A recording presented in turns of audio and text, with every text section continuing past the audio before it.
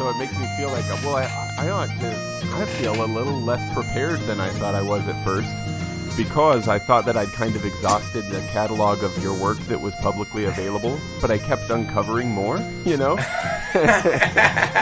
There's some old stuff on there. There is, yeah, there's some stuff out there, man. But the thing is, I first knew you as Jesse Gang of Music, and so it took me a while to figure out that was a clever play on your last name. To be honest, I don't think I even came up with that. Somebody must have just posted it, because I was just trying to put my name, and then because like with the handles, it all gets connected. So people who didn't know me personally thought that was my I was going. Yeah, so it's just like it is clever if it works well, you know. Yeah, Gang of Music. Yeah, so it took me a while to figure out that was actually your last name, but and let me just apologize to you right now. I have been recovering from a cold. I didn't want to. I feel fine, but my voice is maybe a bit grating. I hope it's not too painful on your end. You're totally fine. You're totally fine. I just went to a food and wine festival last night, so awesome. I was worried that my voice would be the one not working this morning. Were you there for eating and drinking or for playing music? Just eating and drinking. My brother's fiance is a chef for Bon Appetit, so she was one of the chefs of for the food festival. So yeah, just hanging out, enjoying myself. That's awesome, man. That is super awesome. Well, you know, I don't usually open with a bio. Usually I'll just slide right into chatting, but I feel like maybe it wouldn't be too out of place for me to throw this in here. In fact, tell me if this feels like a fun joke. So I'm just going to start reading for a sec here and see how long it takes for this to set in as clearly this is a joke, right? Jesse's Gang, based in Chicago in the 80s. Jesse's Gang was an urban contemporary house trio that was led by the producer, songwriter, and vocalist Jesse Saunders. Wait, that's not you. Yeah, that's fine. No, that works. Have you heard of Jesse's Gang before? No. That's the thing. Where I came to your music as it's Jesse Gang of Music, not this is a guy named Jesse Ofgang, right? I was like, oh, Jesse's Gang, let me get some background, you know? No, it's not the same thing, no. No, here's your real bio. Jesse has a unique musical background. He's studied the highland bagpipes, uilleann bagpipes, border bagpipes, whistles, and more. I know there's more than that. He's got an undergraduate degree on jazz drum kit. Yep. Member of the 16-time World Pipe Band Champions, Shots and Dykehead. You played with Shots and Dykehead? I did. To be honest, that needs to be updated because I'm no longer a member. I was a member. No, you. Well, okay, I see. Was instead of is, but I was gonna say don't stop saying you were on the band. That's impressive, man. That's awesome. Yeah, no, it was intense, but totally worth it. Performed at Caesar's Palace. We've all been to Caesar's Palace, but you performed there. That's the difference there, right? I have. That was a long time. I was a teenager when I did that. Look at that. Like I said, you got some stuff out there, man. And then was it pretty recently that you completed work at the Royal Conservatoire of Scotland? Or was that a while ago? Yeah, that was I finished in 2020. So I started there before COVID hit, and then I would have been there for another year at least, but when everything went online, I finished up in 2020. And that actually was where a lot of the recordings came from, and where I learned about I tried to make the most of not being able to perform live and dove into the audio production and how to collaborate with people around the world. I love some of that stuff that you did, yeah. So that was was that officially part of your coursework, or was it just something you in order to perform, as it were, while you were busy studying, that was the way to do it? So that was, I think the answer is yes to both of those questions, because that was really the only way I could play with other people during that time. But I had to select a final project for to complete my master's. So that was what I suggested. I was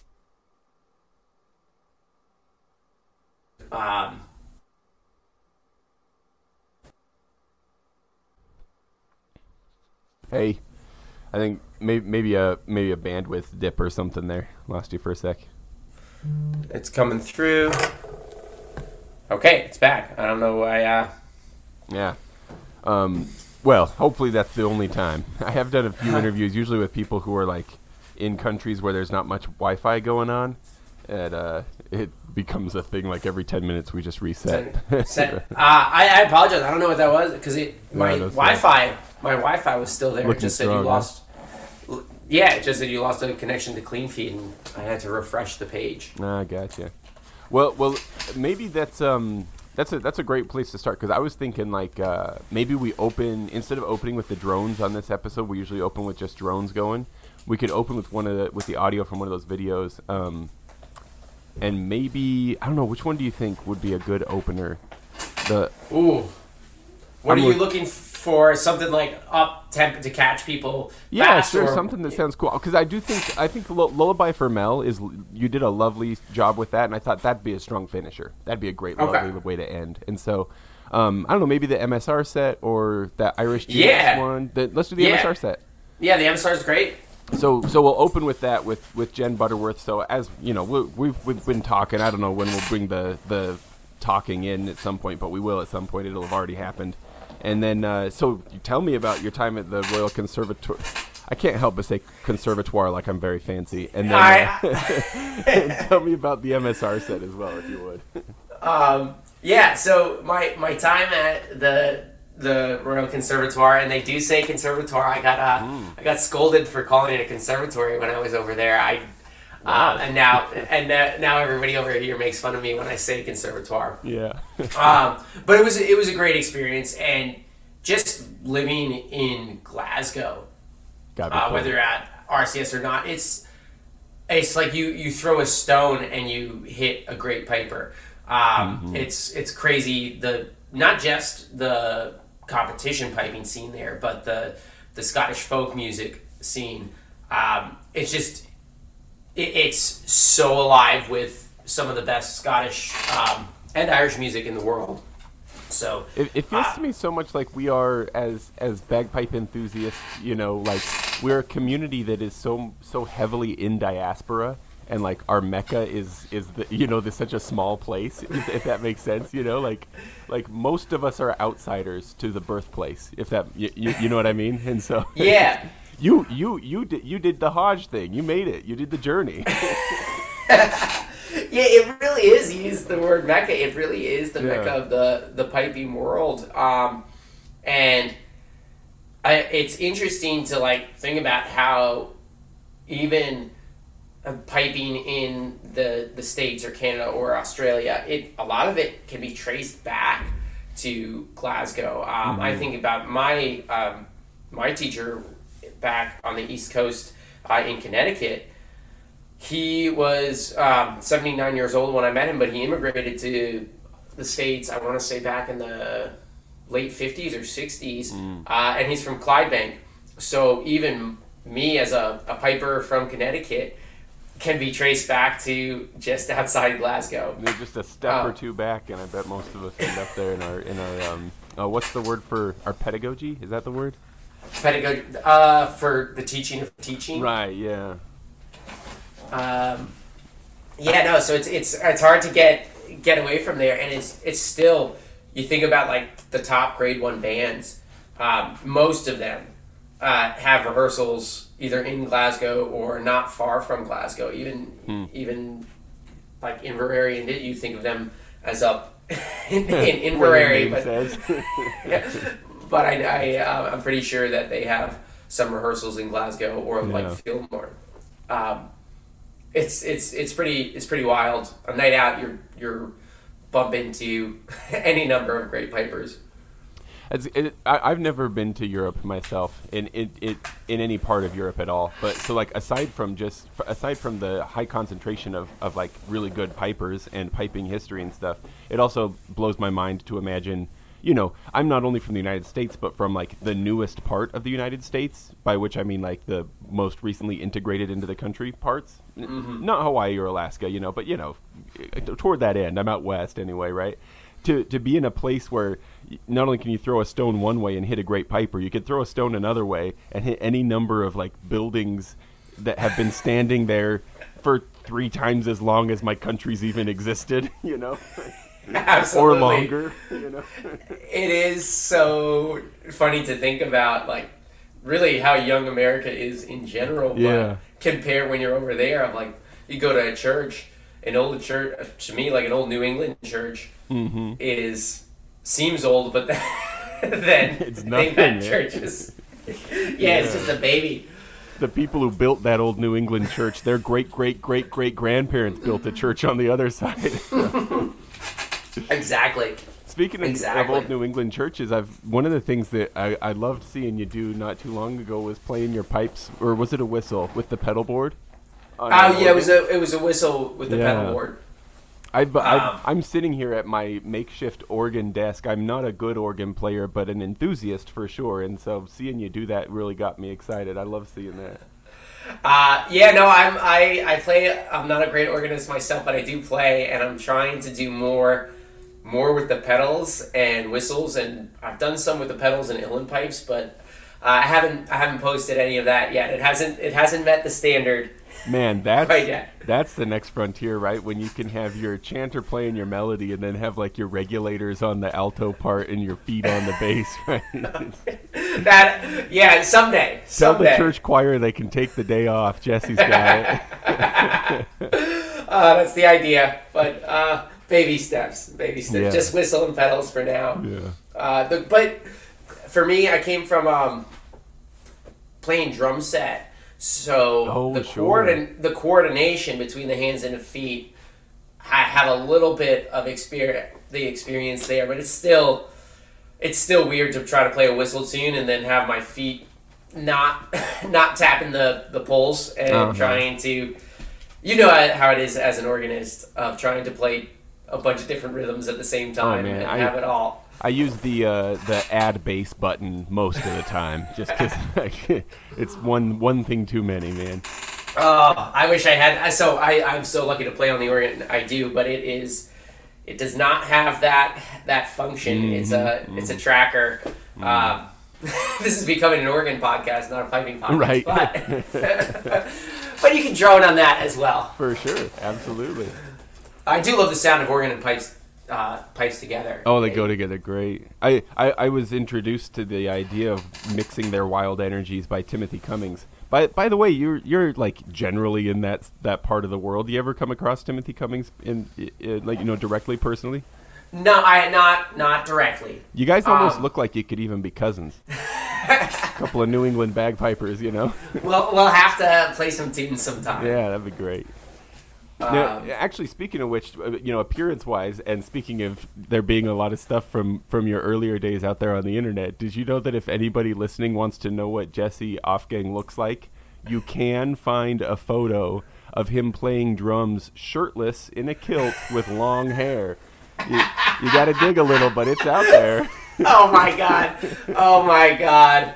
That must have been, my excuse was it was a very hot day at that festival. Sure. It must have been. That's probably going to have to be the cover art for this episode. Oh my God, that was a long time ago. If I still had hair, that was a long time ago. When we say hair, we're talking about hair down to below my backside. I never had a haircut until I was like 24 years old. Wow, man, that's pretty darn impressive. Here I am. Just earlier this week, I got impatient with it touching my ears and like shaved my own hair off. I do not have that kind of patience. Well, I didn't know any better. Now that I have short hair, I'm like, wow, that was a pain. If you're gonna do it first thing in your life, right? Don't save it for later. Yep. You'll never be able to tolerate it. Mm. Now, in those days, you were playing with the band. Did you pronounce it Mac Tallamore? Yeah, Mac Tallamore.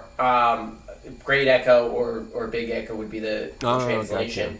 Gotcha. Yeah, I played with. That was all my family. That's your family. Brother, sister, mother. Yep. I didn't realize that. Yeah, so it was a family affair. We did it for a while. You put out a few albums. There's some stuff out there. Yeah, we did 4 albums.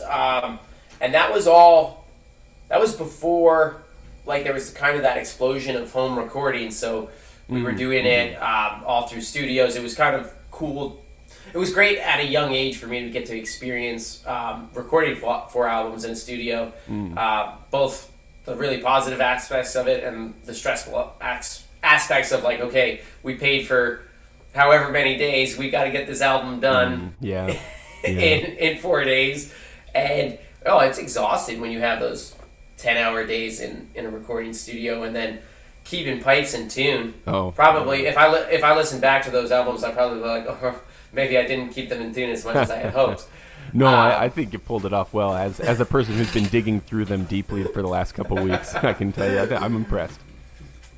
Yeah, especially because, so much of my interpretation of the world is, like, very me-centric, Like, I tend very strongly to think that if I just barely found out about something, it's because it just got discovered, and not that it's been around for a long time and I was just ignorant of it, And it feels to me like in those years, I never heard of a B-flat chanter, like a chanter that was made to be played at concert pitch. And so it feels to me like you must have been getting a standard chanter and just, like, working with the reed. But maybe I'm wrong. Did you find some concert pitch stuff to work with? So it was much less common back then. Yeah. We're talking back in the early 2000s. That I think people were playing with other instruments, like there was the Tannehill Weavers, but it was much. You didn't hear it quite as much, and then you had guys like Gordon Duncan, and it started to be this explosion of using the highland pipes in more what I'd call creative settings. But yeah, it was really hard to tune down to pitch, especially when you'd be playing a festival that hits 95 degrees Fahrenheit. Right. To stay at concert pitch. Even now with a B-flat chanter can be quite challenging. I think I was able to purchase, I forget what maker, a B-flat chanter around 2005, something like that. Or I know what some other people had done was find, like, vintage chanters that were just flat. That's how they made them. Back before the creep was quite so strong. Before people were trying to get their pipe band to sound brighter and brighter. Yeah. I do think that is going to be eventually a trend that goes away, that the pipes will pick a pitch so that they can use play with other instruments more easily. And aside from being able to play with other instruments more easily, I don't know about where you are at in the country or where you play in general, but I know for me, geographically, where I'm at right here at least, if that's a factor, B-flat chanters are way more balanced and stay, like, rock steady for a lot longer than what I'm used to. Like, I would much rather play a B-flat chanter than any of my band chanters for those reasons. Yeah, so that's actually interesting. I feel somewhat ashamed to say this, but I so rarely play anything but my B-flat chanter right now that I can't even comment on the stability of what I call a sharp chanter, because in my world at this point, that's what's weird is what I would call a normal one. Yeah, that's interesting. Yeah. Now I have promised a few students who are playing sharper chanters that I would get my sharp chanter going so I could play with them. But yeah, no, I think it was that I wanted to get my sound on my B-flat chanter to a place that I was happy with. So I wanted to set up my pipes so that was the best sound, rather than having my pipes set up for a chanter that I don't really use in the context that I'm not competing in solos. I haven't for the past 15 years. And I'm not playing with a band right now, so I have really, other than a solo piping gig, I would have no use for a sharp chanter. And of course, for those solo gigs, you can always go play B flat. It's not going to be like, hang on a sec, the piper at the wedding didn't sound bright enough. Exactly, and even if a piper shows up, they might just comment of like, oh, your pipes are sound a little bit flat, and I would tell them why they sound flat, but and hopefully they don't. It's not because a note is ridiculously out of tune. But yeah, no. So that's where that's mostly what I do if I play a solo gig. I'll just have my B flat chanter going. I'll say that. Oh, go ahead. I was gonna say that now the opposite side, and if it's a funeral in the winter in New England, no matter what chanter I'm playing, it's very flat. Yeah. Then your B flat's suddenly a concert A, and whoa, hey, that's fun.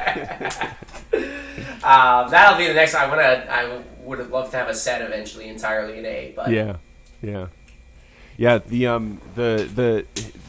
debate, I guess, is it even a debate? I don't know. Maybe all of us are ready for B flat to become standard, and we're just kind of all sitting around waiting for somebody in a position of authority or something to say, "Let's do it." or conversely, I think that we're might be settle on B natural, because when you listen to some of these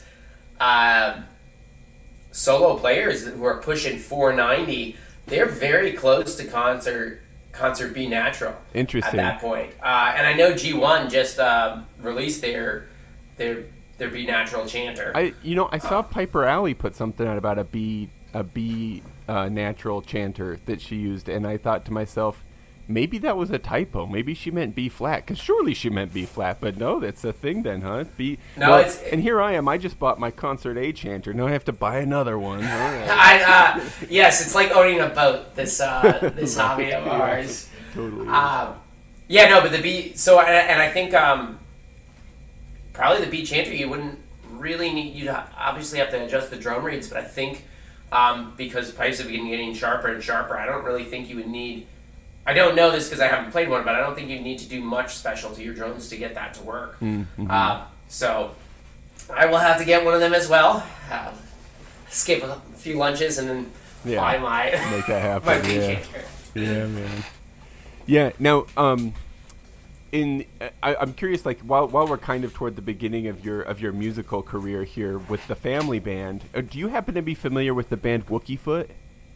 I know they had pipes in a song. Yeah. Or small pipes, right? No, they had highland pipes in a few songs actually. Okay. If you're into like hippie philosophy, this is a great group. I do like Wookiefoot quite a lot. But here's the thing: they've got an album that came out in 2012. It's called Ready or Not. It's one of my favorites of theirs. It's really great. And they've got a tune on there called All Together. Oh wait. Is that it? No, it's from Be Fearless and Play. Another great album. But the tune is called All Together. They've got highland pipes in there. When I listen to that tune, and I listen to U.S. reggae.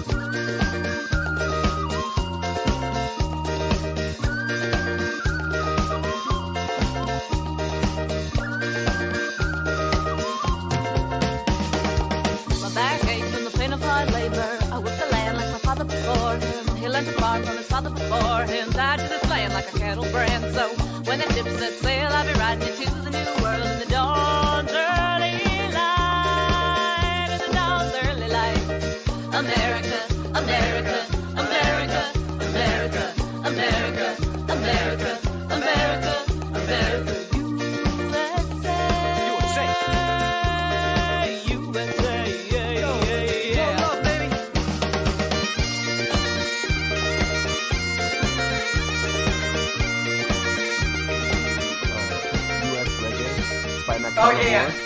Dude, I'm like, hang on a sec. Was Mark Murphy in the crowd when you played that tune? Because I'm not accusing Wookiefoot of stealing anything, because I think it's possible. I think in both cases, Itchy Fingers gets used. So maybe that's the connection that's happening in my head. Is that right? Did Itchy Fingers come in U.S. reggae, or am I thinking wrong? So Itchy Fingers was a track on the same album. Oh. In U.S. reggae, I'm trying to think what tune was in there. I don't think it was Itchy Fingers. I'll have to well, maybe it's the fact that it was on the album is why it was swimming around in my brain. But yeah, no, I'll have to check out more of Wookiefoot's stuff. I was working on. I wanted to learn more about farming, so I was working on an organic farm one summer, and the manager was a big Wookiefoot that totally fan. makes sense. And when he found out I played bagpipes, yes, it was an organic farm. Totally makes sense. Yeah, that's Wookiefoot country. Yeah, so that's where I first discovered Wookiefoot, and he played me some tracks with I think the track I listened to had Smallpipes, but I'm gonna have to take a dive into their albums and give more of a listen. Oh, I could recommend it. My kids maybe are getting sick of Wookiefoot because of how often I use their songs to quote little words of wisdom to my children when they've like misbehaved or something. I'm like, hey, stop crying, because if it ain't all right, it ain't the end. And they're like, shut up, Dad. They're like, get your philosophy from someplace else. Yeah, exactly. But I love it, the bagpipes and hippie jam band. Oh yeah, crossover. Dude. Any kind of fusion is exciting, right? But yeah, it feels kind of unique. And actually, that means let's pull in another track here, because it's another one that speaking of combining bagpipes with stuff, it's not weird to combine bagpipes with harp. That totally makes sense. But it is, to me, like weird in that I'm like, whoa, that I imagine that it must have been challenging to combine highland pipes with a harp, which is what you did. With which one was the track? So I did that with two. Lullaby for Mel would have been the one with highland pipes. That's and right. harp. And I am still thinking, like, let's listen to that one on our way out of the episode. But maybe, do you want to tell me a little bit about that? And maybe with it, maybe it's a catalyst to talk to me a bit about, like, what recording is like for you these days, and what are you discovering, or what things have you found work well and stuff like that? Because just the imbalance of the volume level, I can kind of think to myself, that must have been a challenge to get bagpipes and harp to blend. Yes. Highland pipes specifically. And, I mean, this is the magic of the recording studio. And I'm going to spill the beans on a lot of people who no, spill them, man. I think that's healthy for all of us.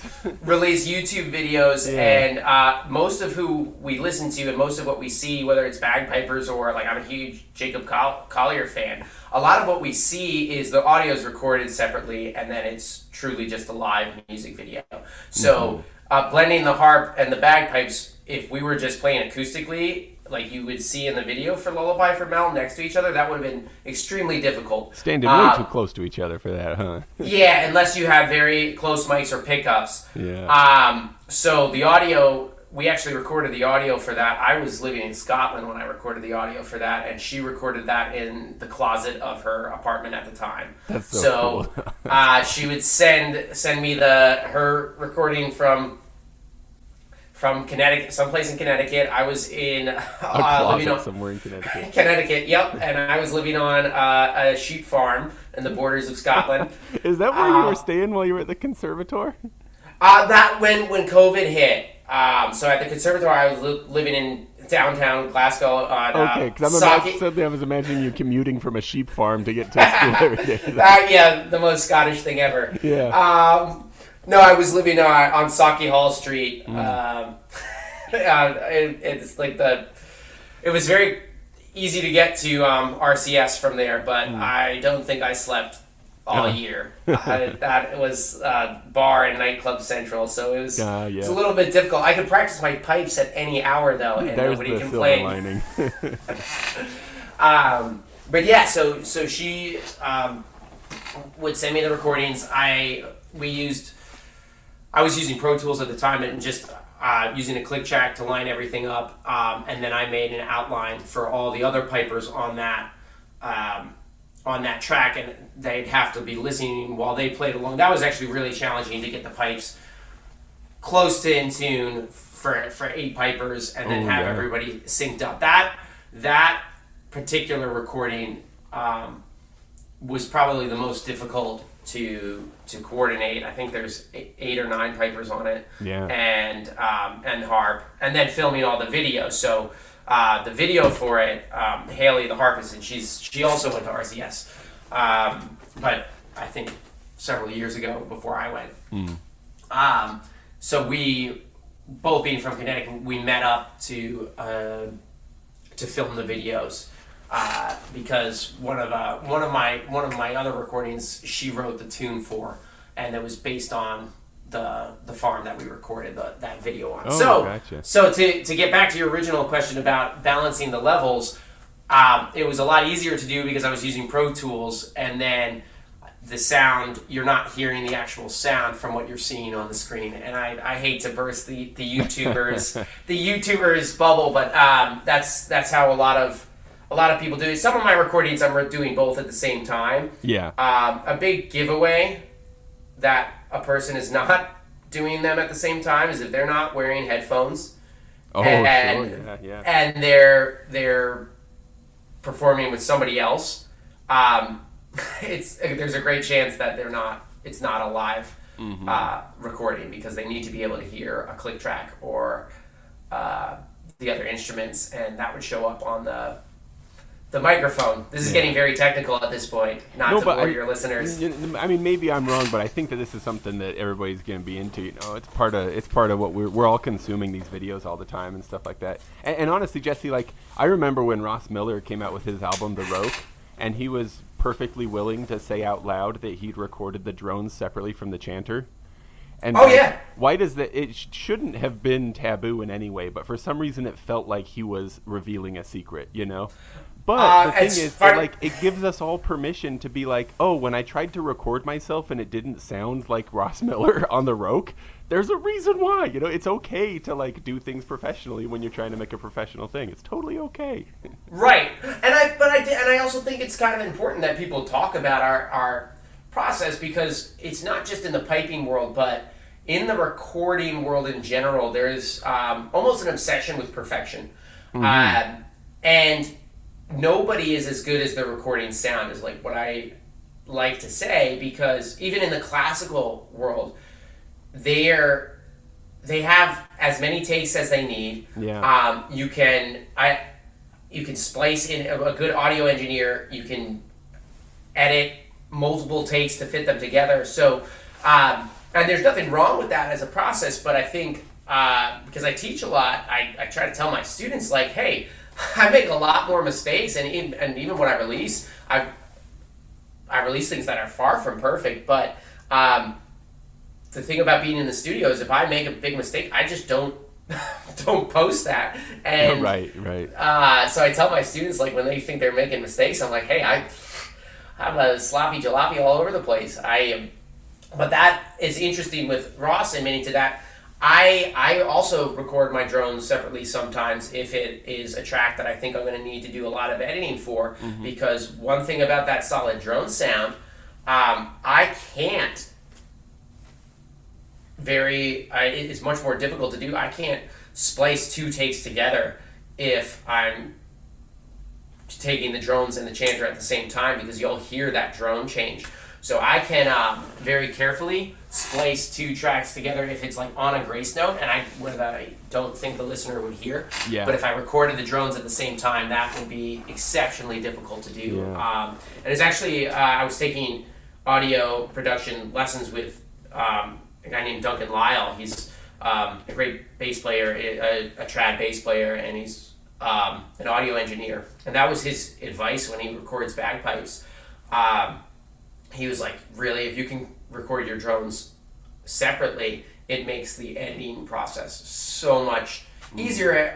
Because the other thing is, when you're playing, like Ross Miller plays with other instruments all the time, mixing the drones in can be quite challenging. And if you have it connected to the chanter, if it's all going at once, sometimes you don't want the drones as loud. If somebody's playing a chord that really clashes with that B flat, I ran into that with the harp sometimes, that if a note was ringing out and the drones were blaring away, it can be really really muddy. And then the other thing about the drones is they take up so much of the sound stage if you really have them going. And then it's constantly like, what do you want the listener to be focused on? If I'm playing something on solo pipes, if it was just a pipe solo, I would probably almost always record the drones together with the chanter, because I want that full, rich sound. I want that balance.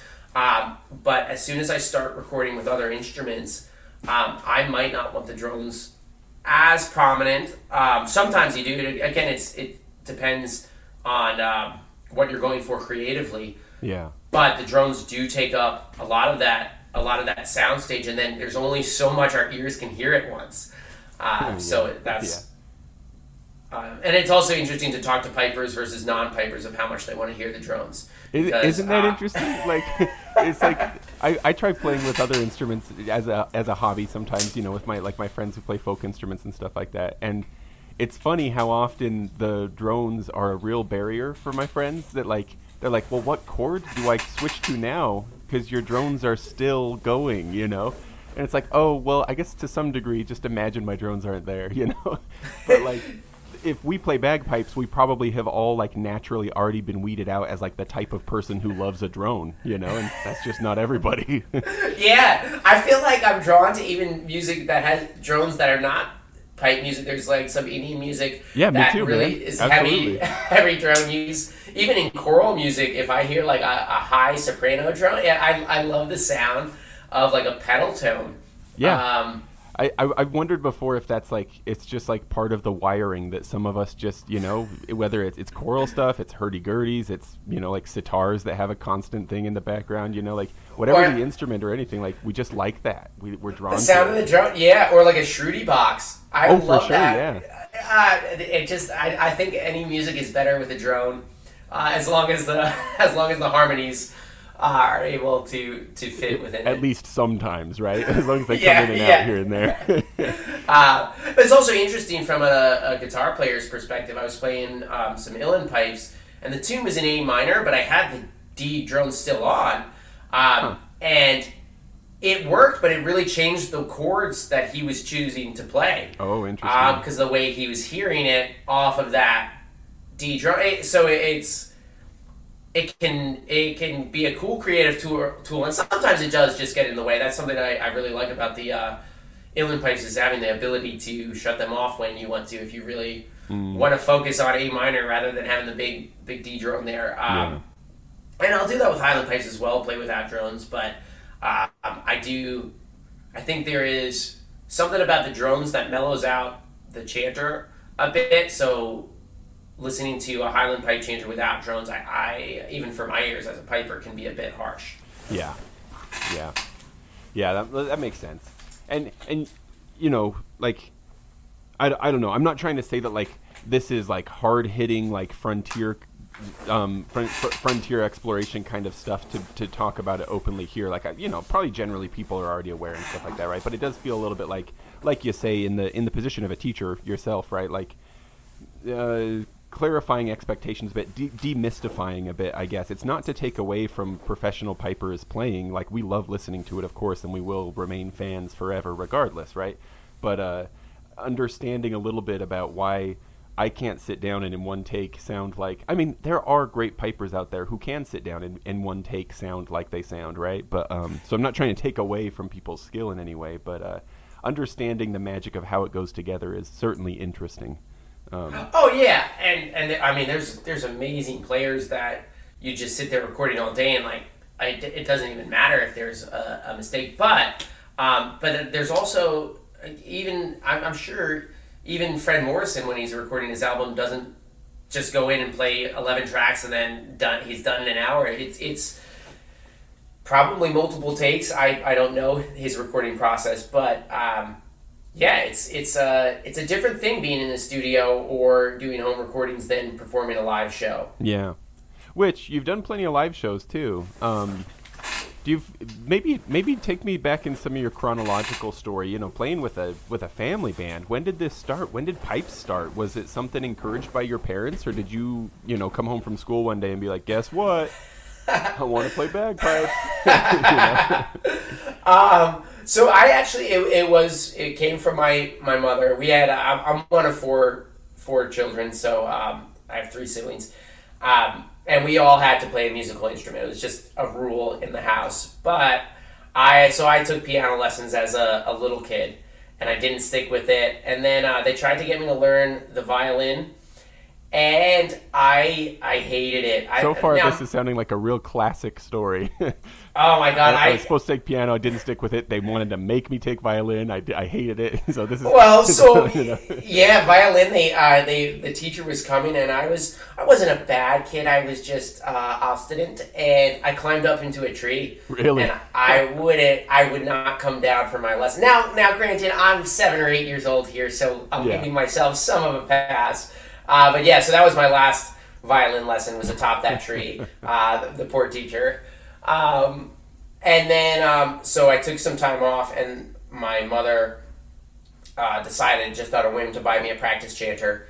And had she played pipes, or did she know other pipers? Why would she play the chanters? She had always, so growing up, she would be listening to the Tannehill Weavers, the Pogues. Like she loved traditional music, and she played some. She was a bit of a percussionist herself, so she's like, okay, we'll have you try pipes, and I just got, because I knew nothing about the world, and she really didn't either. We got lucky with this man named Tommy Shearer, who lived in Newtown, another piper in the town I grew up in, who's also a very good piper in his own right. I was going to take lessons from him, and he was going off to college at the time, so he gave me the number of his teacher.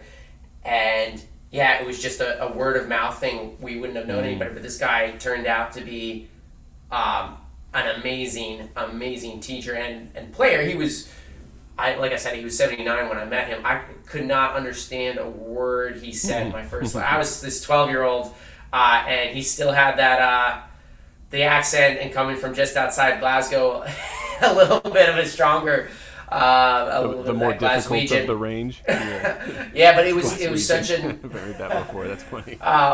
Yeah, and it was such an amazing experience. I always joke, like, that guy changed my life because he was such a good teacher. I joke with people, I'm like, if not for him, I would have gone to medical school and I'd be a doctor right now. And instead I play bagpipes all the time. So it's his fault. But you know, were one of the lucky ones who got a really good start then. Yeah, no, so many of us have to relearn stuff after we've started, you know. That and that's probably the most common thing that happens to me when people come to take lessons from me is that the first little while is relearning things. But he really gave me that foundation, and it came full circle when I was taking a class at RCS with Willie McCallum, and Willie asked me who my teacher was, as I think he was complimenting my playing. He's like, okay, well, so you sound pretty good. In America, it's hard to find instructors. We live in such a big country. Like, you and I both live in America, and we're probably easier for me to get to Scotland than it would be to get to where. Yeah. And he asked me who I studied with, so I said Tommy Shearer, and Willie had heard that name because the band he played in growing up, Tommy had been in before. He knew of my teacher from back whenever he was still living in Scotland. Wow. So it was kind of cool for me to go back to that. Like, wow, that full circle. Yeah, that's awesome.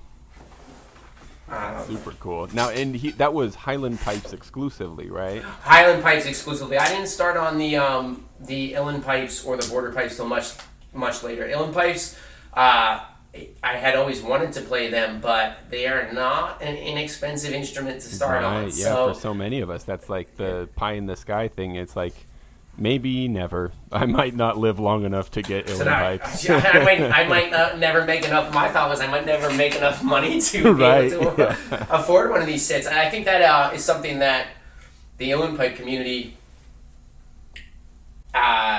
would really benefit from, having a less expensive, and it's hard because the makers are so artisan, and it's hard for them to make a living. It's just very difficult to get started on that instrument if you're not near a piper's club that can loan you an instrument, because people will ask me, they're like, how much am I going to get spent? I would love to play uilleann pipes.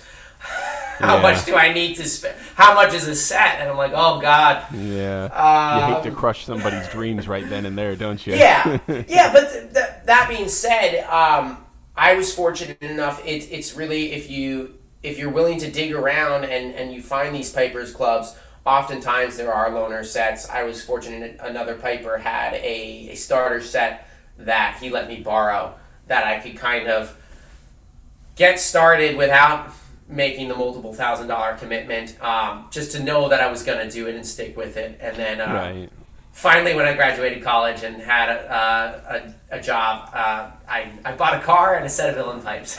Which of the two was more expensive? Oh, the uilleann pipes. Yeah. The uilleann pipes. Yeah, this wasn't the finest car ever, but it was definitely the uilleann pipes. This is the classic musician thing where you use a vehicle that's like monetary value is half the value of the instruments that you're using it to carry around, right? To get to your gigs, to try to make the money back to pay off your instrument. Literally, I was driving like a fourth generation hand-me-down car, and this thing couldn't have been worth more than $700. Like if somebody's gonna break into your car, like take the car, please. Absolutely. Well, because I had my uilleann pipes there, I had my highland pipes in there, and then I had my border pipes. And when I did the math on that, I'm like, I'm driving a $700 car with, I don't want to say the number on those pipes, but we can all imagine. Yeah, it was a ridiculous juxtaposition right there. By the way, if anybody's curious, I did a quick Google, and to get from where you're at to where I'm at, you'd still have to go another 700 miles for distance to get to the UK. So we're about 2,500 miles apart, you and I. Okay. And you probably have to go about 3,000 to get to the UK. So we're still in the neighborhood. All right. Where are you based out of? I'm in Utah, right in the middle of Utah. Oh, okay. Yeah, man. Now, it seems like you do, speaking of distances, it seems like you travel a bit, but like in some of your videos and stuff, like the background is just a postcard for Connecticut. It's just lovely. Do you feel like I've always wondered, like it's the phenomenon of like having your heart tied to a place is interesting to me, you know? And so like having spent some time living in other places as well as just traveling around, do you still feel like there's a little cord tied to your heart that connects to Connecticut, like you know where it is at all times? And are there aspects of the land there that you love to see when you come back home from a trip? Or are you now a citizen of the Western Hemisphere? You know what I mean? Yeah. So I think myself, like a lot of people from Connecticut, tend to hate on Connecticut, but there really are some beautiful spots. We all hate on our own places, don't we? The grass is always greener. Yeah. But there's some beautiful spots, and then it's when you grow up someplace. I grew up next to 1,000 acres of forest, and my family is all still in Connecticut. So there's, even when I was living in Scotland, which to me is the most beautiful country I've ever been to. Speaking of grass is greener, quite literally, huh? Literally, and going up to the highlands and you just feel like you're in a movie set. But you're like, wait, no, this is everyday life. But there's always going to be a part that like Connecticut. My family's there, and I'm just so comfortable in Connecticut. Yeah, sure. That feeling of being home. But I would say that Scotland, and I've heard a lot of people say this, there is a warmth to that country that I've heard people say they get off their plane and they're like, oh, I feel like I'm home immediately here. But in Connecticut, one of the things I like to do with these recordings is find cool places to film the videos, and that's also, I guess, one of the positives I think about, because we could talk about the positives and negatives of social media, but releasing the music there, it's really important to have the visual. Sometimes when I'm like doing all the audio stuff, I'm like, I need to make sure that my backgrounds are better, because we've got to we're posting to hopefully get views, and the visual in many ways is equally, if not more important than the audio. You can just see. I've got the solution for you, and it's free. Just dig up that photo. That photo, you playing drums with no shirt on? every single release from now on, man. The shirtless drums. Oh my god, I don't know if I want to see this photo. Any listeners who go look that up, I apologize. Oh, that's pretty cool though. That's I spent a very short time at Dell Tech. That's the most personal. I guess I traveled to it's silly that now I'm blanking the name of it. What's the big Civil War battleground? Gettysburg? Gettysburg, yeah. I traveled to Gettysburg. That's like the most traveling I've done in that part of the country. So what little I saw was lovely, but I have very little experience of it. There's lovely parts. I see, for me, I really want to go to your side of the Utah. I have so many friends and family that tell me that it's just spectacularly beautiful. Come over, man. Colorado hosts this Spanish Peaks Pipers and Harpers gathering every once in a while. They're always, a Pipers and Harpers gathering. yeah, man. Yeah, we would see if we could get you on their radar for an instructor position or something. It's like it's like a weekend thing. That a sounds small great. school. Get you some reasons to come over to the side of the country. Yeah, no, I'd absolutely love that. Yeah. Now, I want to talk to you about kit a little more. I don't think we could nerd out too much about it. And you mentioned your border pipes. You've got this quartet for border pipes and piano with Joanna Stark and Alex, is it Prentice? Max McWhorter? Yep. Is Max McWhorter related to Steve McWhorter? Or is that mine, just a coincidence? I think that's just a coincidence, but I would have to double check that. I've never actually met Max in person. That was another That's so COVID cool. recording, so I'd have to... Of course it would be better to be able to meet in person, right? But it's one of the cool things about it.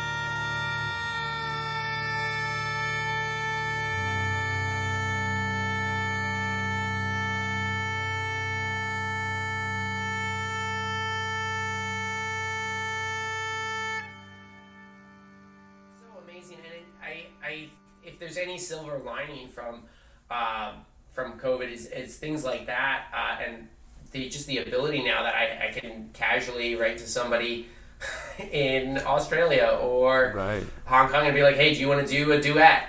Do you want to play tunes together? I think that's awesome. That is awesome. But in that video, I get a good, we get a good view of your border pipes. You got a lot of hardware on the chanter. Tell me about the set you play. Who made it, and what kind of, what keys and stuff do you have on there? Yeah, so that was made by Nigel Richards. It's a Garvey. They're Garvey border pipes, and I had the chanter that he was making when I purchased them. It had a high B key, which you kind of, it's, if anybody's familiar with clarinet, it's kind of like a little key above the high A hole that you play, and that one, there's a high B, and then there was a low, you play with our unused pinky. On that chanter you use a lot because it has a low F sharp, a low E, and that low F sharp key also doubles as you could play a low G sharp. So it gives quite a few extra notes on the chanter. It took me a lot of practice to get comfortable with it, and also just like used to having it in the hand with that bar and having the keys there. That makes sense why it looks like so much hardware. That would be, it's got to be pretty long to reach down there, right? Yeah, to get that low E. Yeah.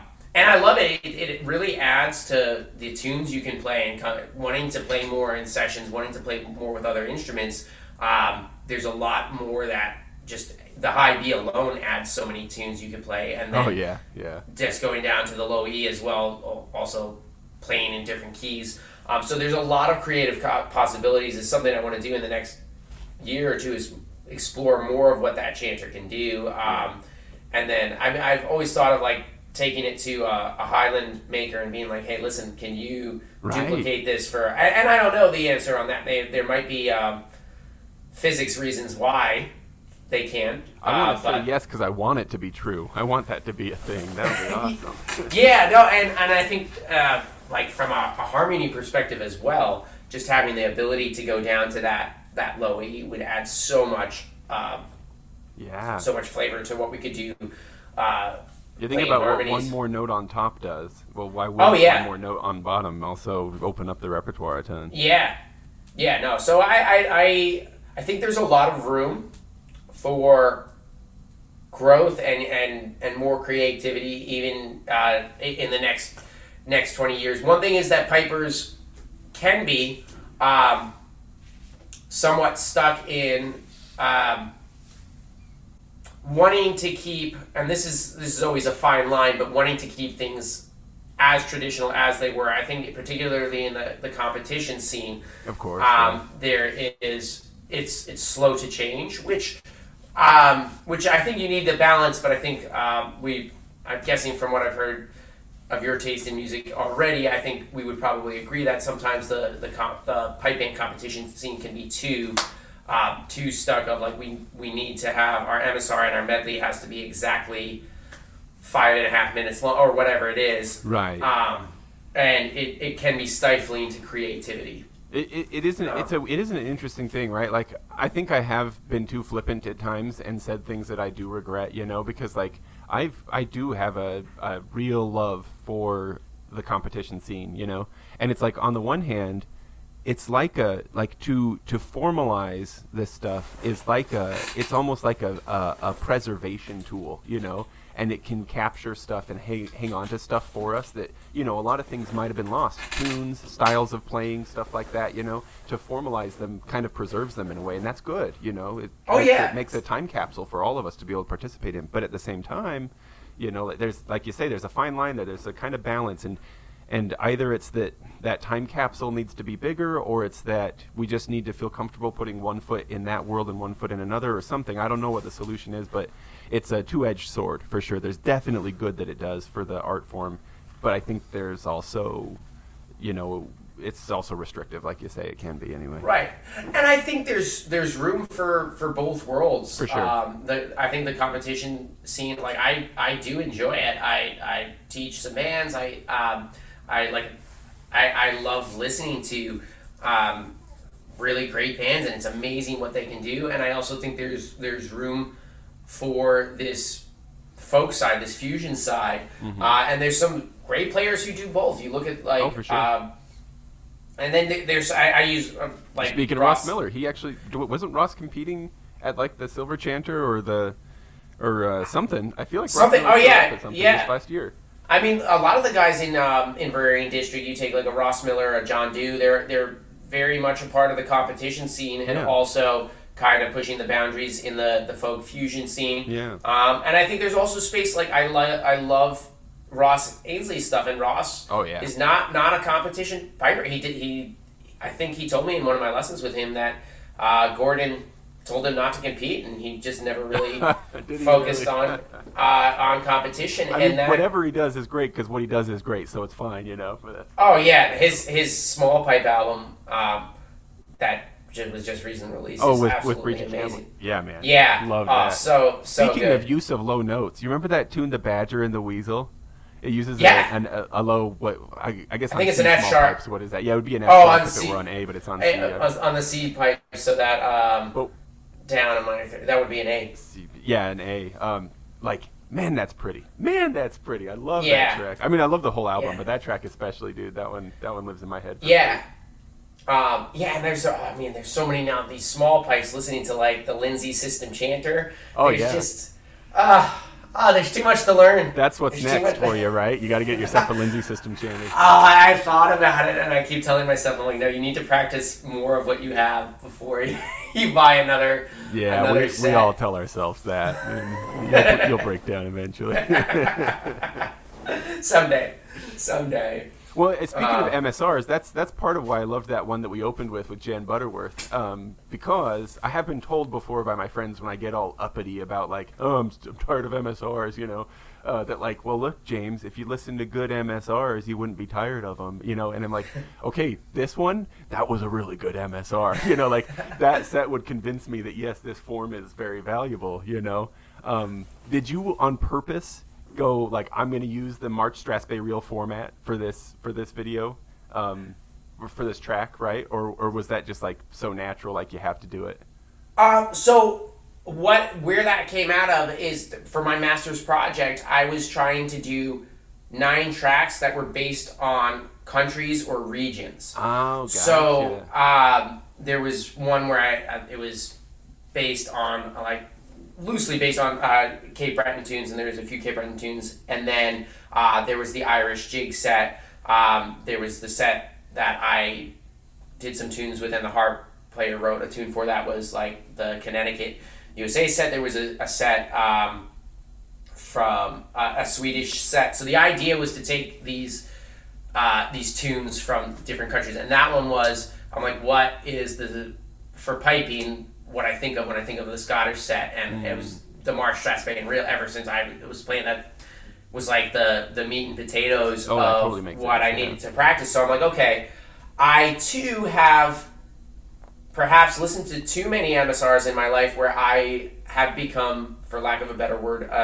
bored of listening to March Strathspeys and reels, especially in the band setting, because I felt like everybody was playing the same tunes. All at a super high level. So the idea I had with that track was, I want to play an MSR, but I want to do it in a way that I would want to listen to it, where it doesn't sound like every other MSR I've heard before, however great they may be. And then I was lucky that Jen Butterworth, she was a lecturer at RCS, and just like an amazing trad guitarist, she said yes to playing guitar for it. So I got that March. I learned, Finley McDonald taught it to me. I think it was written by an accordion player. John Somerville, I believe. Great little march. And then the Strathspey is a Fred Morrison tune. I love Fred's Strathspeys. I think they're so melodic. Yeah. And then the last one, the reel, is The Sound of Sleet, and I arranged it a little bit differently, played it not pointed. So that's another thing, is that I don't think that we need to play every tune necessarily the same way. And I something I see in the competition scene is like there's these unwritten rules of a pipe band is going to play their March Strathspey and reel with these tempos and in this style, and a solo piper, like you take the march, solo pipers play them typically much slower than a pipe band would. And I often wonder, like, okay, where do these unwritten rules come from of we have to play a march at this tempo if we're competing solo? We have to play at and these are approximate tempos, but at this tempo in the band setting. Right. And I know there's reasons for it, but I think it would be awesome for me to hear two solo players play drastically different tempos on their marches. Yeah. And like I love listening to fiddle players play marches because they'll do things that I wouldn't have thought to do as coming from that competition background. So that really in this set is what I was trying to think of, like how would I want to listen to it, and the sound of sleet, playing it not pointed, changing a few of the notes, I think was a big change I made for the reel. And then obviously putting whistle and guitar on it immediately adds to a more folk setting, so it clearly doesn't sound like a competition MSR. Right. But I wanted to take, for that track, I just wanted to take the idea of that MSR and using it for competition and bring it into more of a folk setting. Well, add some harmonies to it. It worked well. I love listening to it.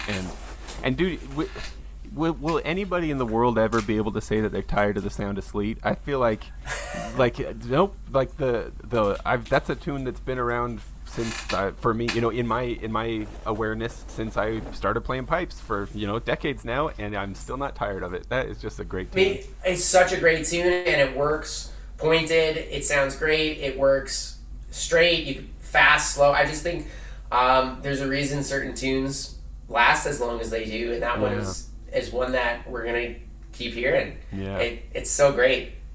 Well, then how about let's look at another region. It must have been Ireland you were thinking of with the Irish jigs that you did with. I think that they pronounce this name Ocean McCann, maybe. I think it's Oisin. I think it's Oisin. I'm probably saying it wrong. I remember I had to ask him specifically, and I had him record how to say his name. And then so beaten. Oh, okay. You were gonna say Yoan. Yeah. Yoan, I believe it's Yoan Beaton. Gotcha. Again, coming from New England, these names are new to me. And I was doing my best with those two.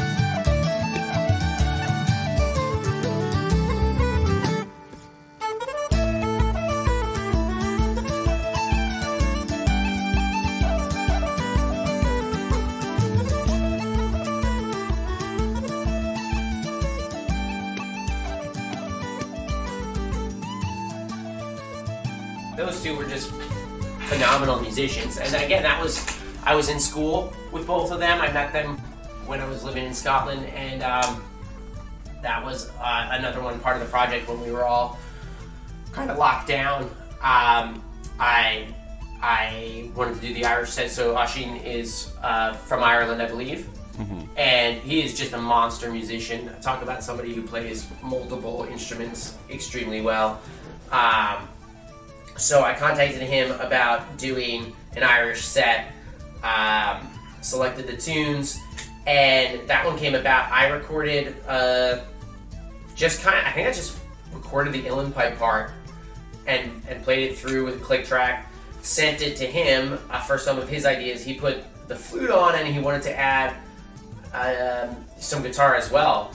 So that was his idea, to add the guitar. So he added that, and then I think the last step was I contacted Yo, and I'm like, the one I want to add Baron to this. And so then that's how that all kind of came together. I don't know if I had originally thought that I was going to have Baron on that piece. So it's kind of cool how the process can grow from, I thought it was just going to be an uilleann pipe flute duet. Yeah.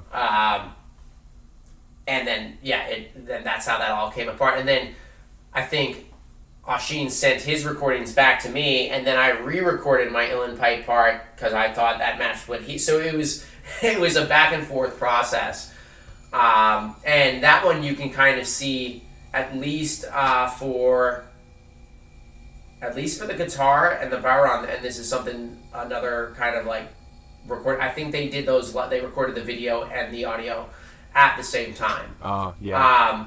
Because I guess like Baron in particular, you're not reading notes. It's very hard to fake it and be playing the same. Make sure you're playing the same exact thing. If I'm playing a pipe band setting where I know exactly what grace notes I'm doing, it's pretty easy to play along with myself. But if I play something on the drum kit or percussion where I'm improvising a lot of the fills or things like that, it's hard to reproduce that because it comes out different every time. Totally, and have the video sync and everything like that. Yeah. So when you're looking at like that kind of process, like I'm not digging, like I'm not trying to be in any way a critical, not at all. Just like there are different methods in different ways, right? So I'm just thinking about like that kind of process where you can put together the general idea, and you can kind of hand it to another person and see what they add, and then hand it to another person, and they hand it back, and you end up with this product that it, to some degree, is like even a pleasant surprise to you. You know, like you're kind of sharing the creative work in a way.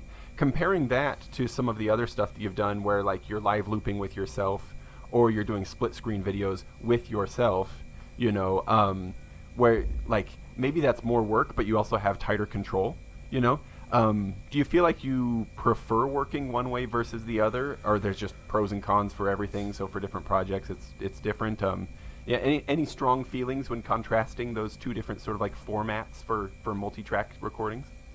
I think again, like I think you hit it said it right. When there's benefits to both. Sometimes when I like really want to have all the control and I'm on a ego trip, it's fun. It's fun to just record all the parts myself, and that way I know exactly what I want it to do. I can do as many takes. I can experiment with different things. But then the flip side of that is it's so cool to hear other people's ideas for something that like I just wouldn't have come up with. And that happened with recording with the harpist Haley a lot, where I'd send her a track and she'd write out an accompaniment part that sounded awesome. That I don't play harp, I wouldn't have been able to do that, but it's great to get the feedback of other musicians, and then that changes what I like. That one where he sent it back to me, and then I changed some of my playing. That kind of it's a really enjoyable process to hear somebody else's ideas, and then that changes my creative process. So it's a different challenge, but I enjoy them both. It's definitely a lot more work to do the split screen and record all of the parts myself, because that first I have to practice all the instruments. All of them, yeah. And then like guitar, that's not my primary instrument, so that I actually have to practice some parts, and I still want to get better at it. But so it's good in that regard, but it definitely takes me a long time to do some of those multi-track things. And if I haven't been practicing much with guitar, my poor little calluses are not calluses, right. are not built up enough. You don't have to name any names, but I'm just like imagining. Have you ever been in a situation where like with the harp, like you say, you don't play harp, and so like you're gonna reach out to a harpist and you say, "Can you do this?" and they'll do something and be like, "Oh, that's great, thank you," But like a lot of these other instruments, you might reach out to somebody and be like, "Will you do a track with whistle or something like that?" Right? Where it's an instrument that you yourself play. If you had a vision in mind, and then what they send back isn't what you wanted, or you want something different. Can that be infuriating? And then you're stuck in like this social position where it's like, I'm just going to record it myself. Oh, but then they'll know, Yeah, so that can certainly happen, and that's just part of like navigating social interactions of and relinquishing some creative control when you collaborate with people. Yeah, that's just a part of it. That certainly can be frustrating. And it is often tempting if it's a part that you would have liked a different way, if you can record it that way, not to do it. But it's never happened to you. If anybody who's collaborated with you is listening right now, it's never happened with Jesse. So No. The worst thing I'd ever do is lower that part in the mix if I really didn't want it to. But it's still there. It's just a little bit. I feel like I heard a story once that like maybe it was like Phil Collins, somebody who was a big deal, having done like a percussion track for George Harrison, decades ago or something, and then like the tune, being released and the part that they'd recorded wasn't on there. It wasn't in the final mix, and then I think it was Phil Collins, and that like he then had asked George about it. He was like, what happened to that track that line I recorded for you? And that George sent him the original cut, and there was this percussion track, and it was just horrible. He was just like, just horrible. Didn't sound good at all. And he was like, "Oh my goodness, I'm so sorry. I'm so glad you cut that and stuff." And then later he found out that George Harrison had actually recorded a terrible percussion track specifically to send that to Phil Collins, like as a joke or something like that. That's hilarious. I just laid a lot of pipe to relate a very shaky story, so maybe I shouldn't have done that. But no, but to be clear, nobody I've ever collaborated with has sent me something that I had to cut out completely. There's certainly the tuning would be the biggest one. Oh, sure, yeah. Especially with pipe stuff, if a pipe chanter is not lining up perfect, that would be, I'd say, the most common, rather than a creative thing, the most common difficulty is that if it's slightly out of tune, I'm not using Melodyne. I was going to say, as a matter of principle, do you try to avoid that, or like as long as we're pulling the curtain back, is it okay to use that sometimes? My rule is if it whatever sounds good, but it's not a principle thing that I don't use it. It's just it's a lot of editing. I also don't have the software; it's quite expensive as well. Oh, dude! I tried the correct pitch in GarageBand on my pipes once. Does not sound good. Does not do that. Yeah. But then again, there's pitch correction that I think you could do really creatively. Sometimes you want it to sound that way, and I haven't gone down that road in my editing yet. But I certainly, at some point in my life, I have used pitch correction before. There was something on the border pipes where it was one note that I was holding out for I want to say like 8 beats, and the chanter went flat, and rather than just re-record the whole part, I just did some pitch correction for those. There. Yeah, a little bit, and I didn't feel guilty about it. It is again something that we need to know as listeners, that people do this on their instruments. I don't think I'm alone in that. I'm not great at it yet. So most of what you hear is pretty authentic, but I'm not opposed to pitch correction. Yeah. If you ever hear me singing and it sounds good, that would be pitch correction for sure. So for future reference, if there's a song out and it's in tune, I've learned how to use Melodyne. Yeah, then we'll know. There will be signs. Suddenly Jesse puts out like a full vocal album, right? Yeah. Jesse singing all the parts for the Irish Tenors Classics or something. I'll sound like Drake singing Irish music. That's right. Hey, why not? That's the next thing, huh?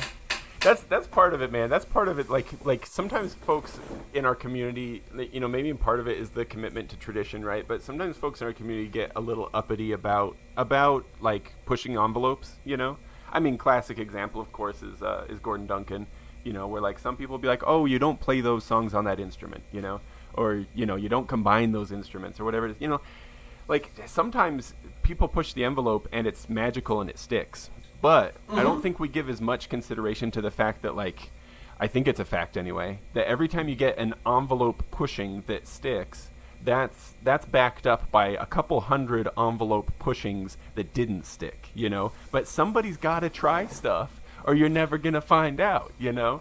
And so I don't know where am I going with this? Maybe I'm just rambling here and ranting here, but it feels a little bit like we've got to be open to trying stuff out, even if it's like singing trad Irish stuff like Drake with pitch correction, you know. Whatever it is, let's try it and see. And if it doesn't stick, at least now we know, and maybe somebody else will do it really well later and it will stick, you know. Absolutely, and I think there's a lot of, like, for me, I know there's like some fear of sounding cheesy, or not wanting to be judged by other pipers for releasing a bagpipe cover, and that's something, like, especially posting stuff on social media, where I am trying to have the balance of like posting tunes I really like, or like I know I'd get more views if I posted more bagpipe covers, and I like some of them, and some of them work, some of them don't, but it's that pushing that envelope that you have to try it.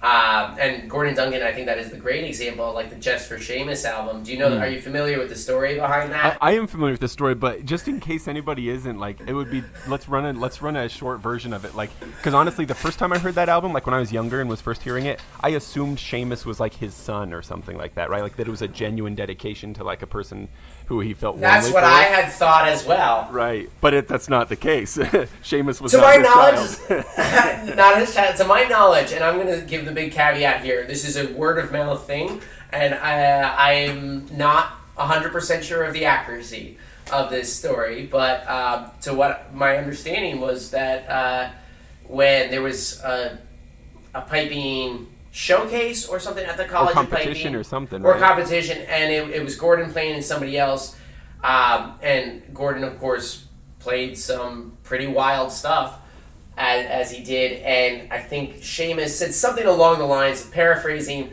of like, if this is the future of piping, I don't want to be a part of it. Yeah, it was definitely something like pretty heavy like that for sure. Yeah, or at least that's the version I've heard as well. Is that he said something like that. And then, so then when Gordon released that album, he sarcastically titled it Just for Seamus, where it really does do some envelope pushing. And I think Gordon's a great example of, like, of course, everybody is familiar with him in the piping world, of really pushing envelopes.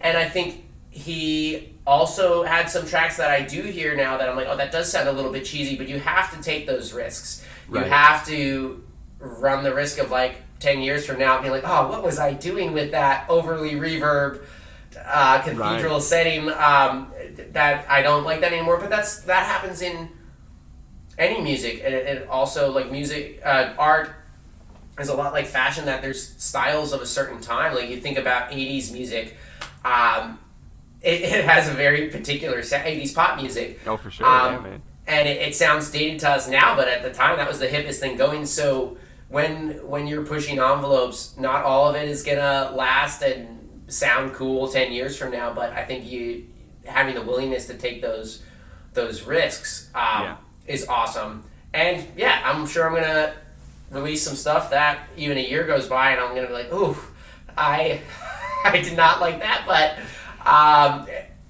it'll happen, and that's just part of the creative process. Well, and part of what I love about the internet is, like, and not that I'm telling you what to do as an artist, Jesse, not at all. Like, you do whatever you want to in future, right? But one thing that I do love is when artists aren't overly worried about hiding their past work, you know, to match their current, like, sound or look, right? Mm-hmm. And because being able to have, like, a readily available archive of how did they get there, you know, where, like, you can listen to an artist's, like, first few, like SoundCloud tracks, right? And then compare that to the studio album that they just put out, and you can hear little seeds of ideas that came to fruition in the album 10 years later, you know? To be able to see that trajectory, there's something really cool about that, you know? Yeah, and again, I think that's one of the great things about social media and seeing people start their process, hearing their progress, and being able to go back. I mean, so you did some searching and you found my old McTallimore days. That I like through my teenage years, I was playing with that family band, and then I took a long hiatus. I want to say I was still playing the music, but for about 10 years, I became a music teacher at a high school, and I was playing a lot of drum set there, but mostly just teaching and not so involved in the Scottish or Irish scene. And it was really not until I went back to, I just auditioned on a whim to go to RCA's. I joked about the doctor and medical school thing, but I was going to go to medical school. I was ready to apply. I was ready to apply to medical school. I'd taken all my prereqs and was going to take the MCATs, and I'm like, you know what?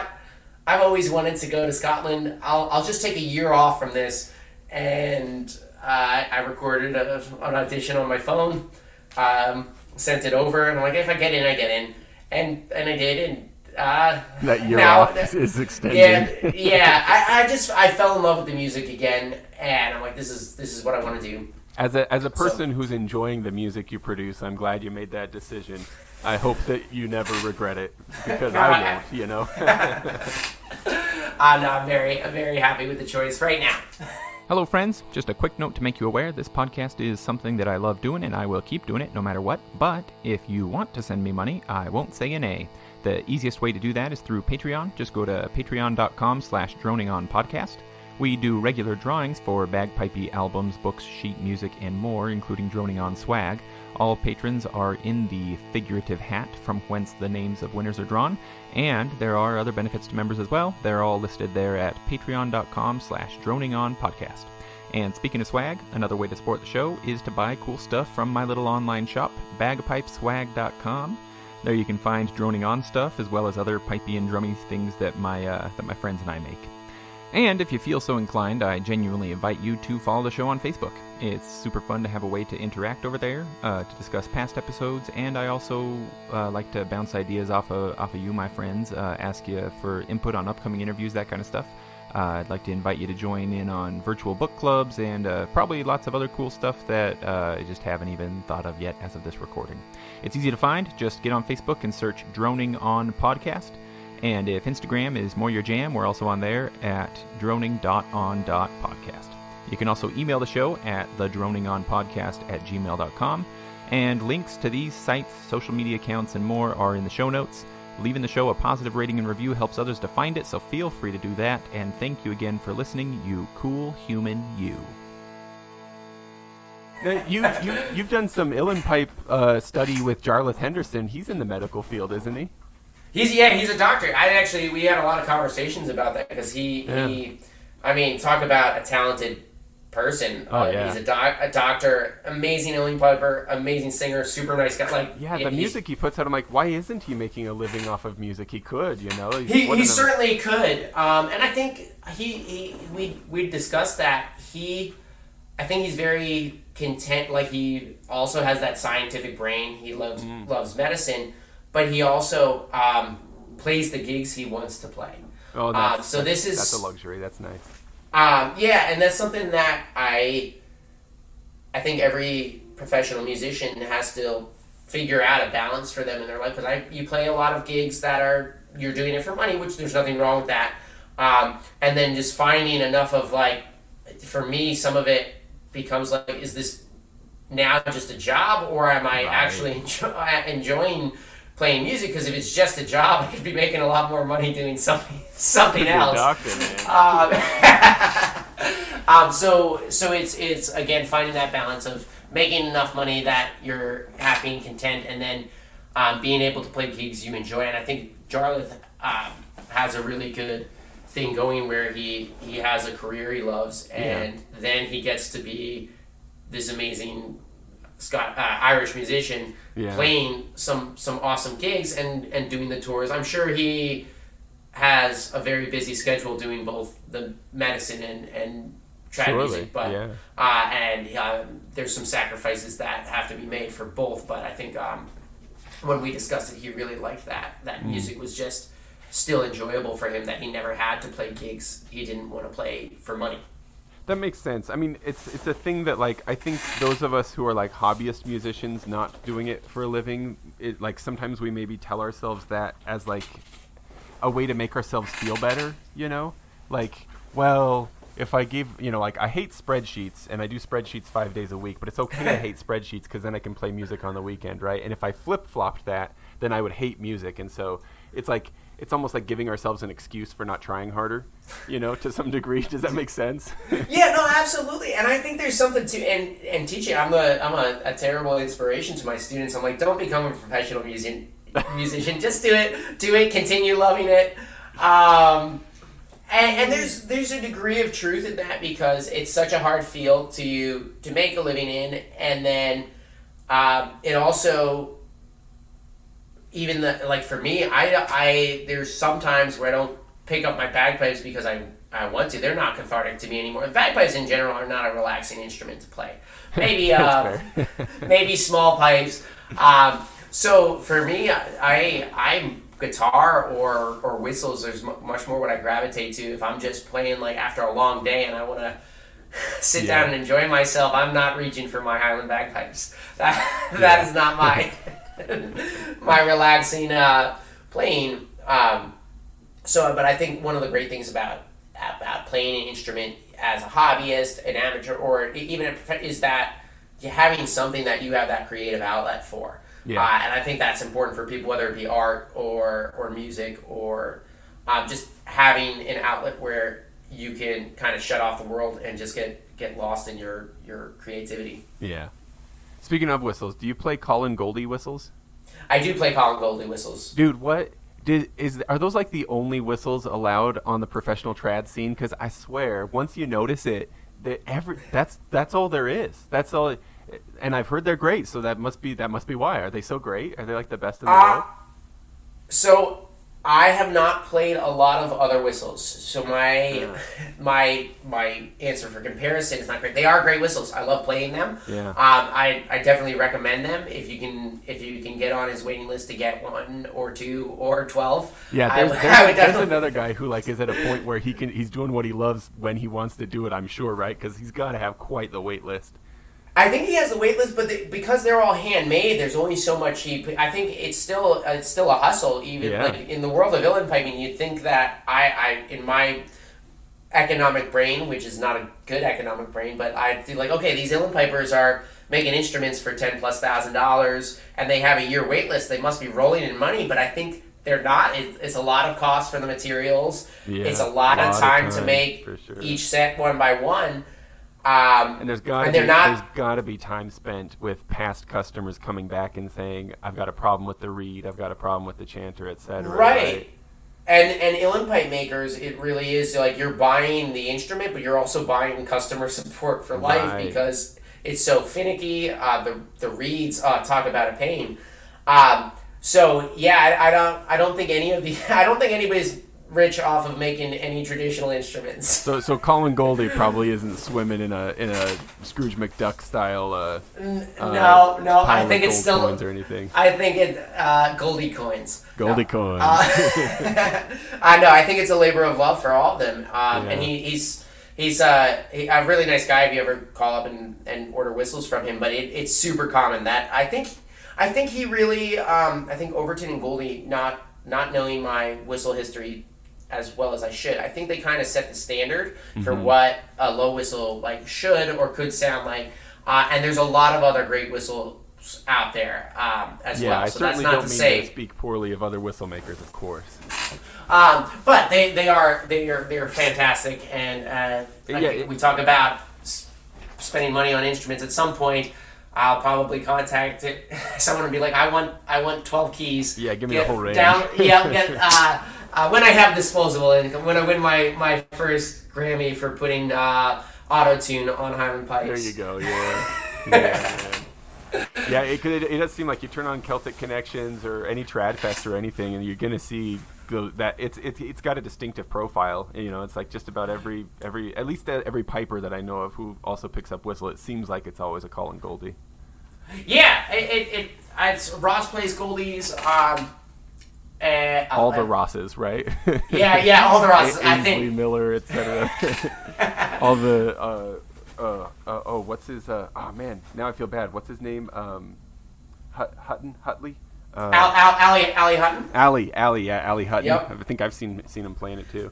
I'm pretty sure, and yeah, it's kind of the gold standard, not to keep making the same pun. Nice, the gold standard. but I have played some MK whistles. They sound great. There's there's a guy in New York. I've tried some of Nick. I think Metcalf is his name. His whistles. I got a low B flat from him. I can't play it yet. That's quite a stretch. But there's I want to get my hands on some of the wooden whistles and see how those sound. Yeah. But yeah, I saw somebody making a keyed whistle. I'm very curious about that. Interesting. Kind of a silver flute kind of thing turned around.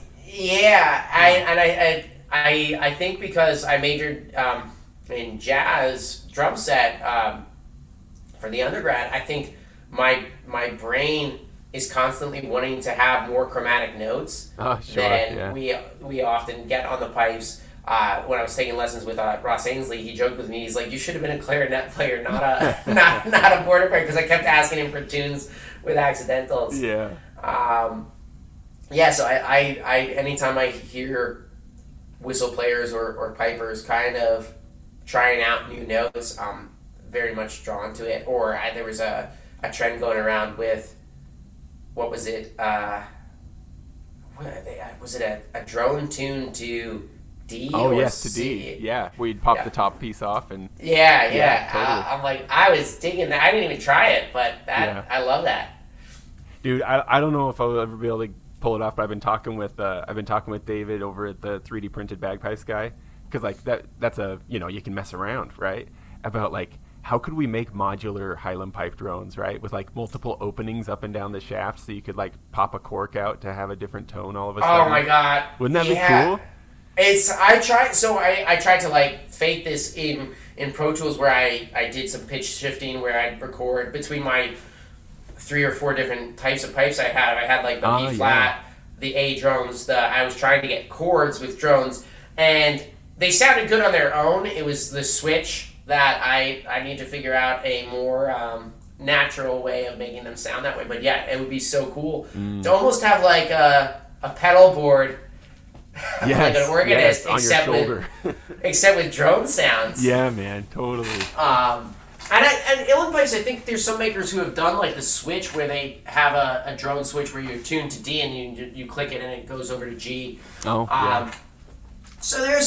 there's creative minds at work coming up with these more ways for us to spend money on these instruments. That's what it is. Man, Jesse, I just realized I've been keeping you for an hour and a half. Are you feeling like you're all interviewed out? I'm really enjoying myself, but if you have any other questions, I'm having a great time chatting. Well, that's the thing. I've been having such a nice time. I didn't even notice how long we've been talking, so I don't want to keep you forever. I'd like to think that this podcast is the Joe Rogan experience of bagpiping podcasts, in no way other than a willingness to let episodes run very long. Awesome. It's been great chatting with you. I can't. It's always funny hearing yourself speak back when we do listen to this. I'll be like, wow, is my voice really that high pitched? I am a leprechaun. A leprechaun. And that's one thing too, just so you know, Jesse, like I tend to run kind of a lengthy schedule so that I can keep up with it. So it might be a few months before I get this one put together and put out. But the nice thing about that is that by then you and I will both have forgotten about this conversation, and then we can enjoy listening to it. Do it back. Well, I'll look forward to it. Yeah, man. So how about this? We'll fade the episode out on Lullaby for Mel, and let me just mention, I'll insert something into the episode later too, but let me just mention again here that I'll have links to Jesse's work in the show notes, you know, the YouTube channel and the bio and anything else that I can find on the internet to make it easy for people to find. Should I make it really easy to find that photo of you drumming shirtless, or should I leave that as like a treasure hunt that people just need to look if they find it good for them? It depends. Do you want to get a bunch of people to unsubscribe from your page or not? I'll leave that decision up to you. Fair enough. So look in the show notes and find out if I made this a treasure hunt or not. And then before we go into Lullaby for Mel, Jesse, just like is there anything on the horizon? Are we all about to be surprised by a tune book from you or an album, or like what are you working on right now? So there is always the thought of an album coming. That I hope to start recording a full length album. I haven't put a tune book in the works. Maybe if I get this album done and I write a bunch of tunes for it, that would happen. Mm-hmm. So the album would be the next thing. Just releasing. I hope to in 2023 release a lot more material on my my YouTube, my Facebook, my Instagram, so I can't keep up with all the social media trends, but I try to. I'm gonna release a lot there, and then a full length album, hopefully by the end of 2023, potentially into 2024. That's the plan. But as we know, the best laid plans of mice and men. Of course, yeah. Good intentions. That's how they paved the road to hell, huh? So what about this Lullaby for Mel? Was this because Ross was one of your instructors? It was pretty easy to be like, hey man, can I, let's do this tune? Because he appears in the recording as well, right? Yeah. So I got in that arrangement. It is the bagpipe harmony arrangement. He also wrote the harmonies for that. Oh, did he? I did part of RCS students put on a concert at the Celtic Connections Festival, and usually they have like a highland pipe feature, and so about 4 or 5 of us played it for the concert Lullaby for Mel. So I love the tune. Oh yeah, it's and I was taking lessons with Ross. I said, hey, if I do this recording, would you play on it as well? So it's kind of a mix of his arrangement, and then I had the overall idea of let me ask my friend Haley Hewitt to play harp on this. Mm-hmm. So she came up with the harp part, and then just the concept of starting with the solo pipes and the harp, and then add in the second piper, which was Ross, and then bring in all those pipers who most of them were studying at RCS at the time. But in that video, the bands, I was pretty humbled that all of them agreed to do it, and you had representation from SFU, Field Marshal, Inverary, Shots, and Dykehead. So I'm like, wow, it was awesome to play with all those that's a stellar great group. pipers. Well, and it comes through in the sound too. It's a beautiful, beautiful recording of it.